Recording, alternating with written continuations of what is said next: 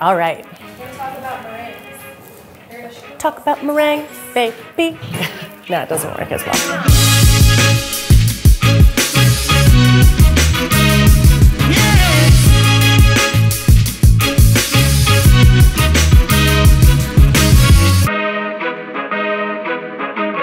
Today we are talking all things meringue and how to master it.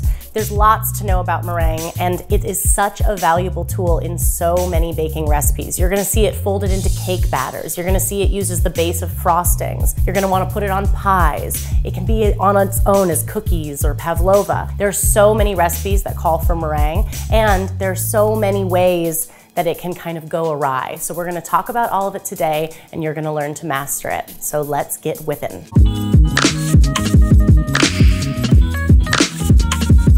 Before we talk about all the different kinds of meringue and start to break those down, first I want to give you some visual indicators for some of the common phrases and terms that are used in meringue recipes. So the first is frothy, and that happens when you start to mix on a low speed and the eggs just start to break up and there are visible bubbles inside the mixing bowl. Frothy. So this is what I would call foamy. When you're mixing, you can see that down below, the color of the egg whites hasn't completely changed yet. It just has sort of a layer of white foam on the surface.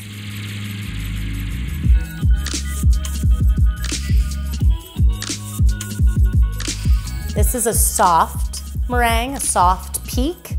And you know because when you dip the whisk into the meringue, and you lift it out, that it does hold its shape, but that slumps right on over and sort of starts to fall back on itself. So that is a soft peak.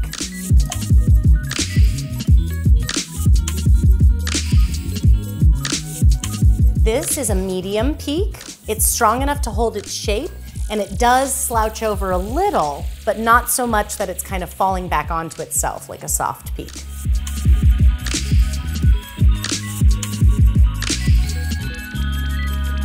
This is stiff peaks, and this is a good application when you're going to use the meringue right away. It doesn't get any more mixing, and you want it to fully hold its shape exactly without any slouching over. That's a stiff peak. It's important to start mixing egg whites on lower speed because that starts to loosen them up. It loosens up the protein that is the structure of the egg so that they can reform into stronger bonds with air incorporated inside. So you're first starting on a lower speed to break up the eggs and get them to that frothy stage.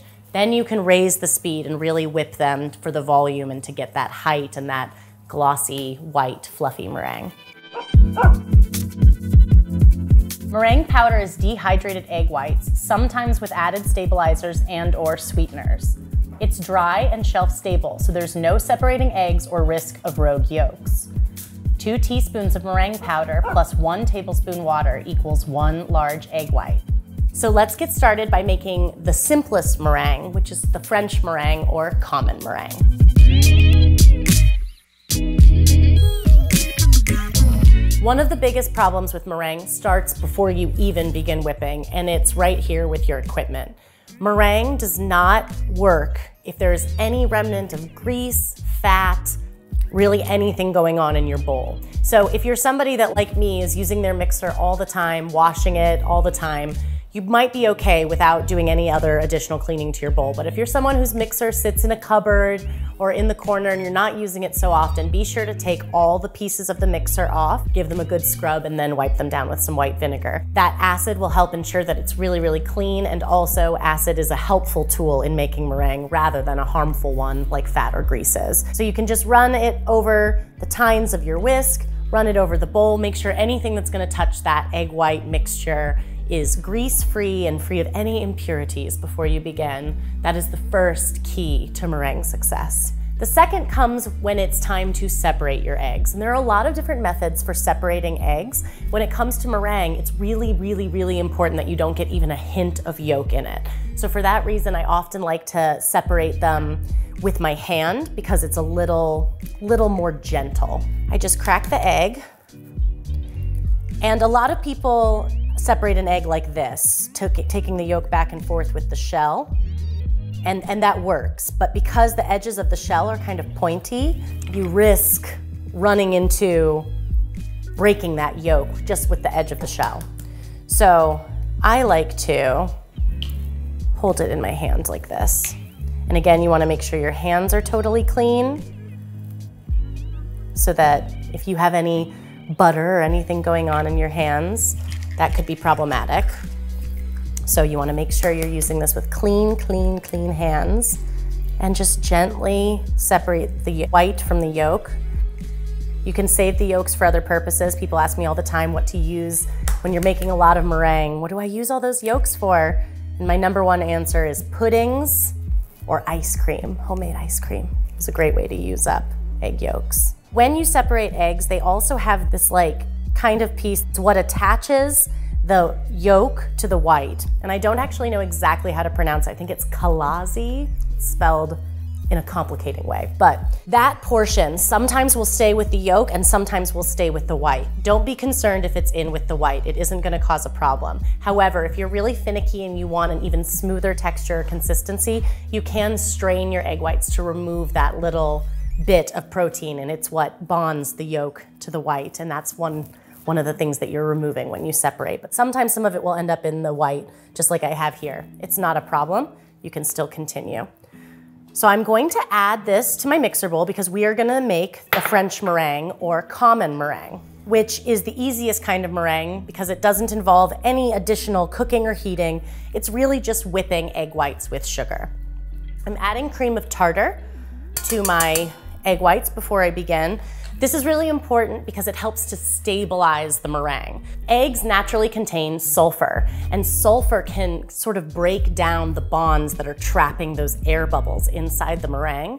So cream of tartar, really, it's an acid and it helps to stabilize the meringue by reducing that sulfur activity. However, if you don't have cream of tartar, a little bit of lemon juice or a little bit of white vinegar, some sort of neutral vinegar, will produce a similar result. But it really is an important thing to add, so don't be tempted to leave that acid out. I'm gonna start mixing it on low speed, and then I'm going to gradually increase the speed to medium-high once the mixture gets frothy. Once the mixture is frothy, that's when you're gonna raise the speed to medium-high and start adding the sugar. All right, so we're gonna gradually start adding 1 cup of granulated sugar. If you have super fine sugar, that's especially great to use in a French or common meringue.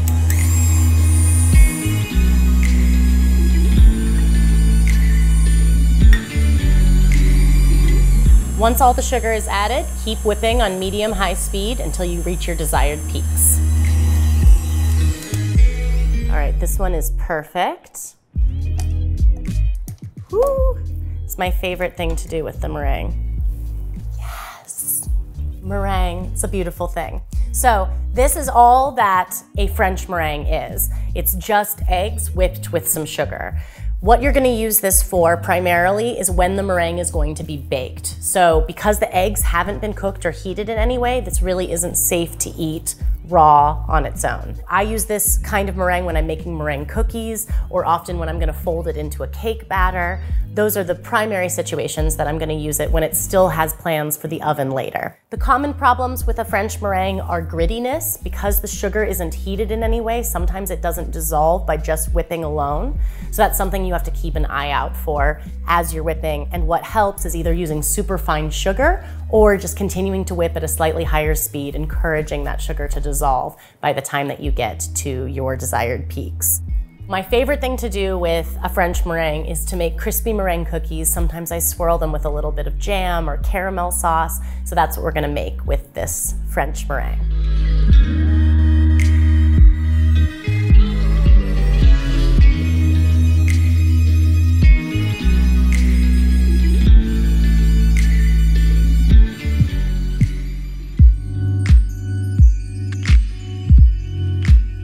Next up is a Swiss meringue. A Swiss meringue is one of the first where you actually heat the egg and sugar. So the sugar dissolves, which is really helpful, but also the egg is heated to a point where it is safe to cook. So we're gonna start by separating our eggs. Cold eggs tend to separate better than room temperature eggs. but room temperature egg whites tend to whip up a little bit better. So you can always kind of separate your eggs and then leave them to come to room temperature for a while. Just when they're already at room temperature, it can be difficult to separate them without the yolk wanting to get in on the fun. And when you're separating eggs, be really gentle. Like, I just broke a yolk, okay? I see that it's broken, but because it's in my hand, I can cradle it and prevent it from dropping in there. And I may have lost a little bit of white there, but that's preferable to getting any into my egg white. But now I wanna wash my hand because the yolk broke in my hand so that I can have clean hands before I touch another egg. So just as cold eggs tend to separate better, fresh eggs tend to separate a little better, but older egg whites are rumored to whip up a little bit better to a fuller volume. So, you know, sometimes when it comes to eggs, it's 6 of one, half dozen of another. As long as you don't have any yolk, it doesn't really matter if your egg is cold, warm, fresh, or old. We just want to make sure that we're only dealing with whites. It's also important to remember that you cannot use boxed egg whites to make a meringue. I've had lots of people ask me these questions over the years. I've tried several times. They're just not consistent. Sometimes they never ever whip up. So I don't know what's going on, if there are some little traces of something, but I would never recommend using boxed egg whites. I'm gonna add a 1/4 teaspoon of cream of tartar to it. Okay, so now we're gonna add our sugar. When I'm making a French meringue, I don't mind measuring with a volume measure because you also have to pour it in gradually into the mixer. But in this case, and with most baking, I really do prefer to measure by weight. So I'm going to add 340 grams, 1 3/4 cup granulated sugar into my mixing bowl. Ooh, I got a pour spout, I can just do that. And now we're gonna take this over to the stove where I've got a pot of water that has come to a simmer, and we're going to heat it over here. So graceful.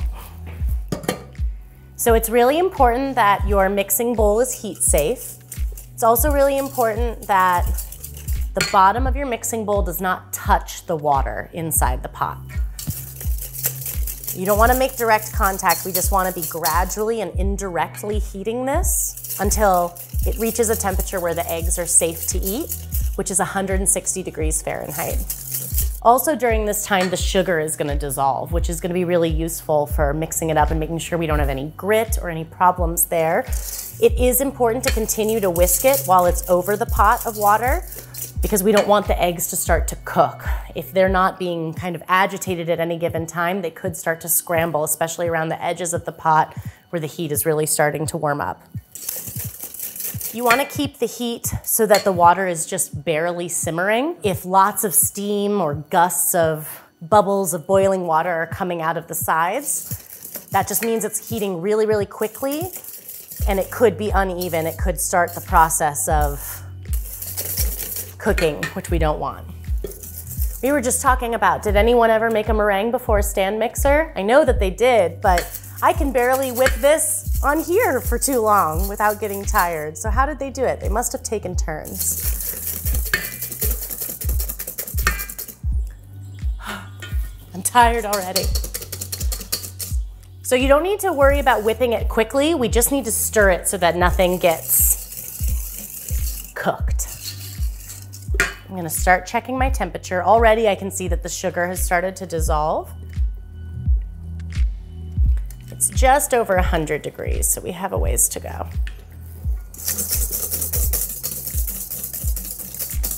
If you don't have a thermometer, it is possible to do this sort of by eye, because when the sugar is fully dissolved, that usually means it's ready to go. There's no single granule left. But if you're not heating or cooking this again, this is the only time the eggs are going to be cooked. So it is really important that they reach 160 degrees.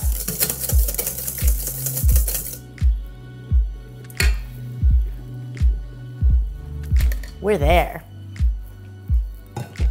So now we'll return our bowl to the standing mixer, and we're going to start whipping it on low speed. Then we'll gradually raise the speed to medium-high and keep whipping to our desired peaks.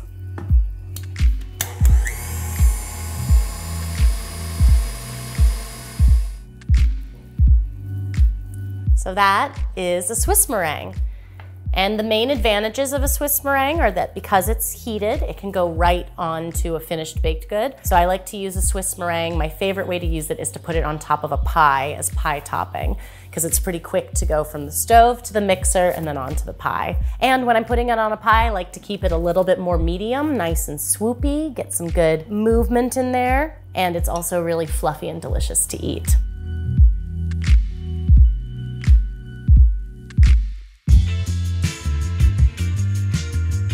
So I don't really like to play favorites, but Italian meringue is my go-to. It's the one I make the most. I use it for frostings. I use it really all over the place. So let's make it as the final meringue lesson.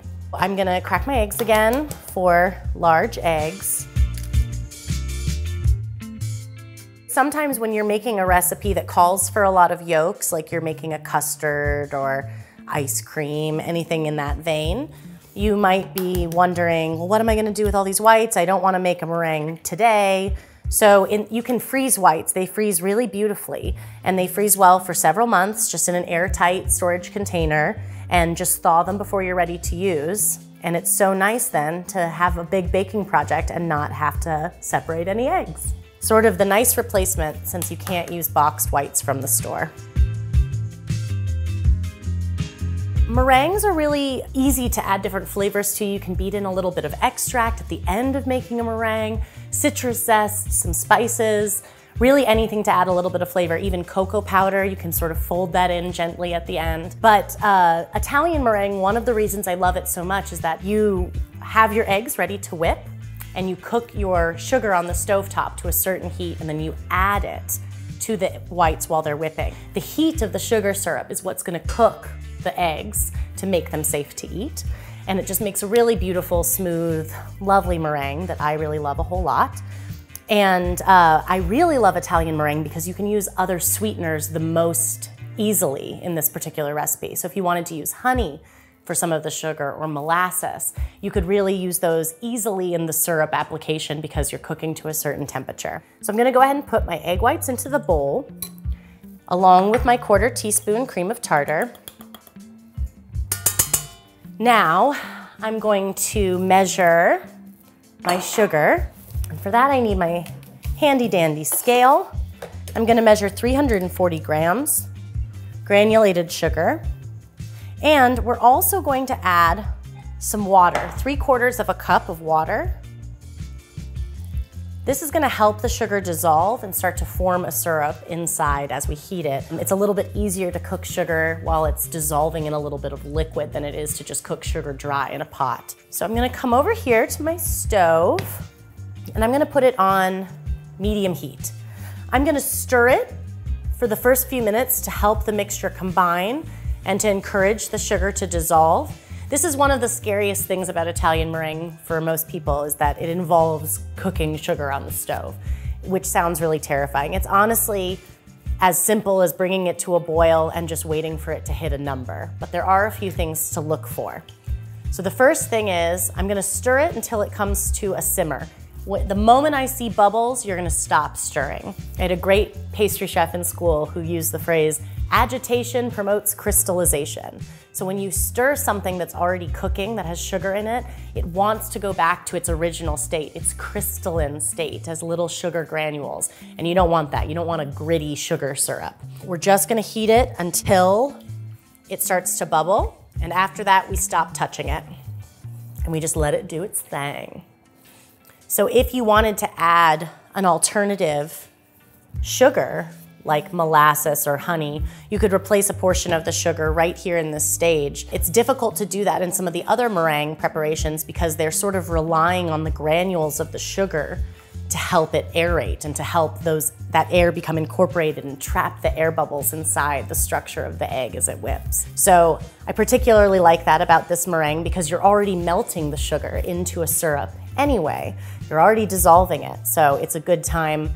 I like to make a molasses meringue on top of a sweet potato pie, delicious. We did a honey meringue on a cranberry pie once, to die for. So there's really a lot of options to get creative. And that's really the case in so much of baking. There's so many opportunities to play with it and get a little tweak thrown in to make it your own. Okay, so now that our mixture is coming to a boil, I have to do one very important step, and this is where a lot of people get scared or kind of go awry. There's little tiny sugar granules around the outside of the pot, and I'm just dipping this brush in water and brushing them away to dissolve them and push them back into the pot. And if there's any sign of those crystals left behind, the whole mixture wants to turn back into a crystal and it'll just get hard and grainy. No good. Once all sugar crystals have been washed away from the sides, now we just need to let this mixture cook until it reads 230 degrees on our thermometer. The actual temperature that we're trying to reach is 240, but we want to start our egg whites whipping when it gets to 230 so that they are already nice and frothy when we get to adding the sugar. So we're already at 230. I'm gonna go ahead and start mixing my whites.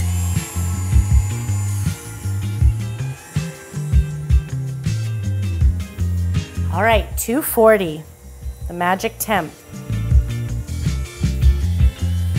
So we'll bring this over. With the mixer running, we're going to start adding the sugar syrup in a slow, steady stream. I'm gonna try to add it right at the edge of the bowl so that it goes down the side. If you get it too close to the whip, the sugar syrup can hit the whip and start to kind of whip around the outside of the bowl rather than becoming incorporated into the egg whites.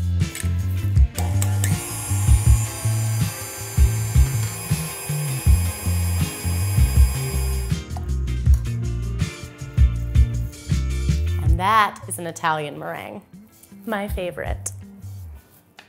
So like I said, I love to use Italian meringue to make frostings, but I really use it in a lot of applications. I'll even use it as a pie or cake topping, use it as a frosting all on its own, and I especially love to toast Italian meringue. One of the main problems or things that can go wrong with Italian meringue is over or undercooking your sugar syrup. If you undercook it, it may actually be too liquid, it might have too much water in it, and it's just not going to end up the same result. You may end up with sort of a runny meringue. And if it's too firm, it's actually going to harden up inside your meringue and make kind of chunks of sugar, which is no good. So you do want to be careful. It's a good time to have a thermometer on hand so that you can be at the exact right temperature, but it's as easy as bringing it to a boil and then adding it to your mixer. So let's throw this onto a cake.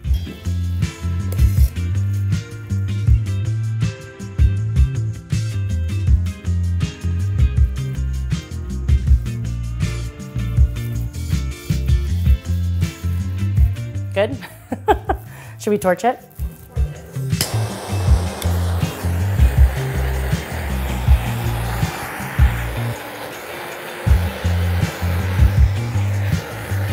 I love fire.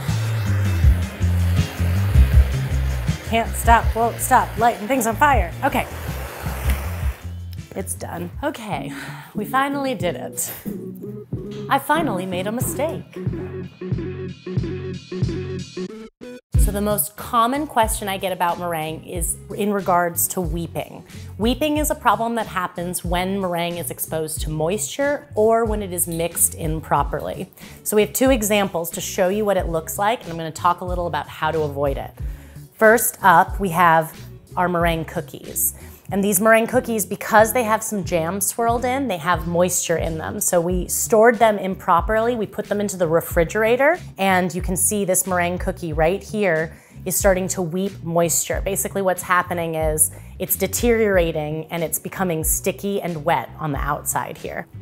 Another thing that can cause weeping is not mixing your meringue properly. So when the meringue is visibly granular, there's granules of sugar that haven't dissolved, haven't been incorporated, then it's just waiting for weeping to happen. And this can happen in a lot of ways, but usually because sugar is hygroscopic, it absorbs moisture from the things around it. So it just starts to absorb moisture from the air, from anywhere in the immediate vicinity. And you can see right here, this meringue is still quite firm to the touch, but over here, this meringue is so soft that it's weeping and actually deteriorating to the point of becoming soft again. What causes weeping at the end of the day is exposure to moisture, which can also happen with temperature changes or humidity, and also the improper mixing of a meringue so that the granules of sugar are still inside. And either one of those cases, you might have weeping.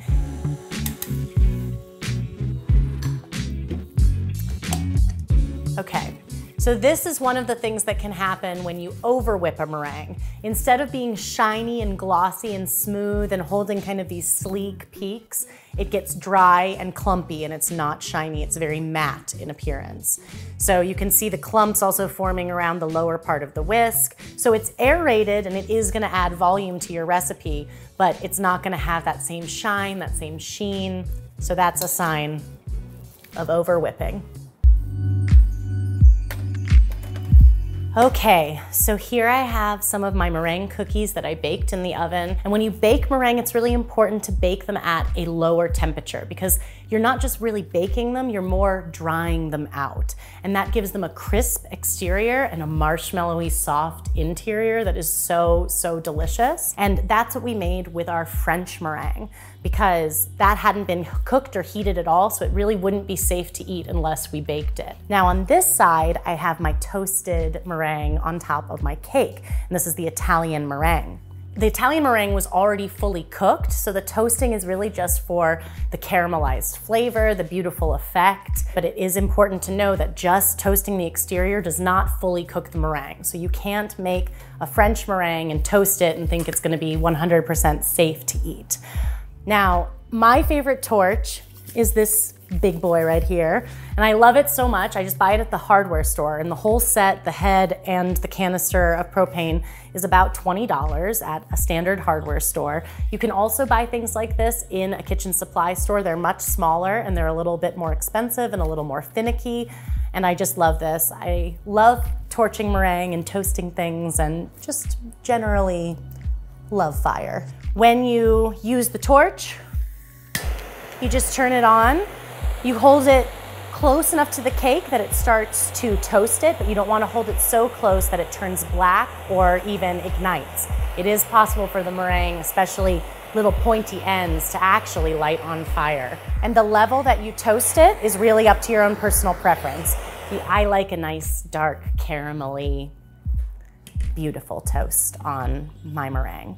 The third way to cook meringue is to put it under the broiler. Again, this is something that you would usually want to do with a Swiss or Italian meringue because you're only putting it in the oven for a brief time. I find that baking the meringue on a component, like trying to toast it under the broiler, is very difficult. The combination of a cool or room temperature item with the cool or room temperature meringue, then you've got the hot oven. It is just a recipe. The temperature change is a recipe for making weeping happen. So when you have all those temperature changes going in and out of the oven, it can be a little bit problematic. So I prefer to toast with a torch because it just makes an easier result and does not promote weeping.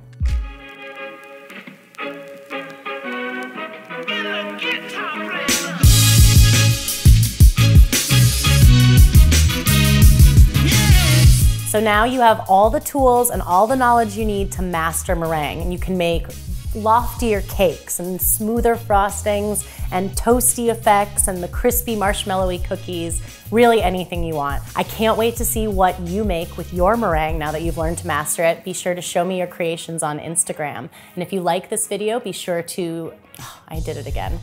Dang it. Okay.